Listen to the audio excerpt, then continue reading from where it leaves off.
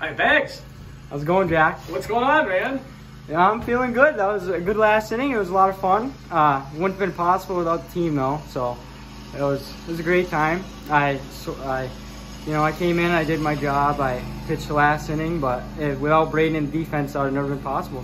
What if they had told you that we were playing 7 and you had another inning that you had to do?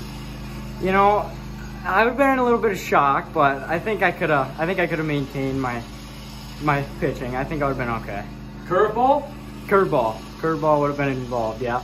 Yeah, it was involved in that inning, right? Yeah, a lot of curveball. So I said on the air that you can throw in 2 speeds, slow and slower. Is that wrong or what? You know, I guess you can say that. Yeah. Yeah, that's fair.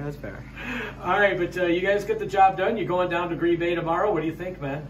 I'm excited for the challenge. I think we can do good. I think we can do some damage down there. Yeah, Denmark's pretty good, aren't they? Yeah, the 2 in the state, from what I heard. But well, knock them down to 3 or 4. 3 or 4 is good, Jack. All right, give your shout-outs, Bagz. My team, my parents, my sister listening at home. All right, good job. Thank you.